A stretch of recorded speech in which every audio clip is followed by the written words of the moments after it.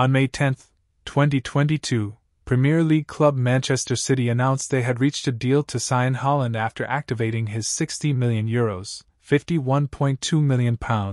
release clause. The deal was formalized on June 13, with City announcing that Haaland would be joining the club on July 1 on a 5-year contract. He made his competitive debut on July 30, playing 90 minutes in a 3-1 defeat to Liverpool in the 2022 FA Community Shield.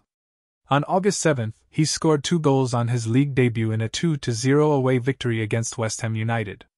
On August 27, Haaland scored his first Premier League hat-trick in a 4-2 victory against Crystal Palace, and scored his second, a perfect hat-trick, 4 days later in a 6-0 win against Nottingham Forest, making him the quickest individual in Premier League history to score 2 hat-tricks, beating the previous record by 14 matches. He was later voted Premier League Player of the Month for August,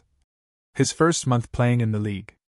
On September 6, he made his Champions League debut for the club, scoring 2 goals against Sevilla and becoming the first player to score 25 goals in 20 Champions League appearances. On October 2,